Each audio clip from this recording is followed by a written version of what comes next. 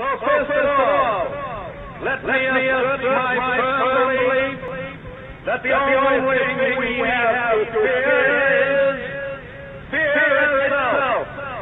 Nameless, unreasoning, unjustified terror, which paralyzes needed effort to convert retreat into interaction.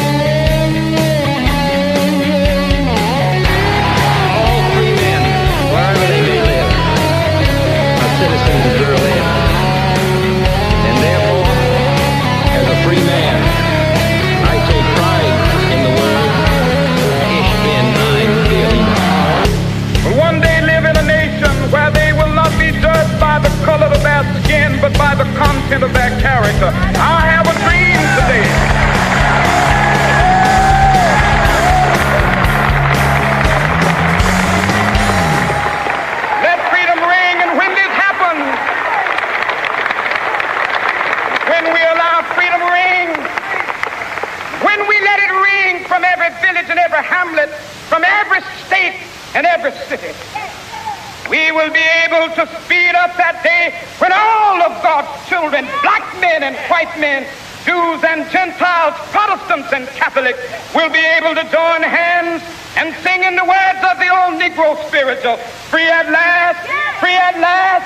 Thank God Almighty, we are free